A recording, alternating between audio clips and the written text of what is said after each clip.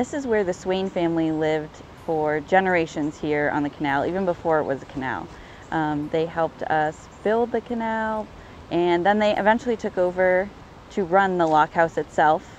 And as lock keepers, they were in charge of operating the lock. The canal stopped operating as a business in 1924.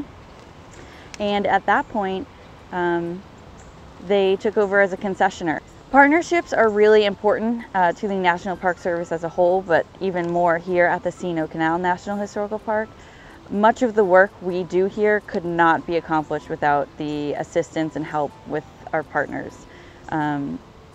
There's so many maintenance projects, projects just like this, Swains Lockhouse. Unfortunately, we don't have the capacity to take on projects like these.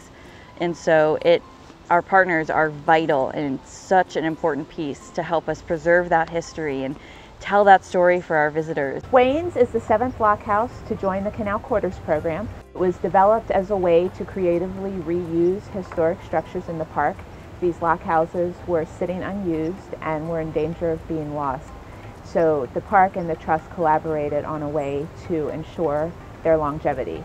We have restored 7 of them now, and guests are able to come and spend the night, up to 3 nights, in a lockhouse and experience life as it was on the canal.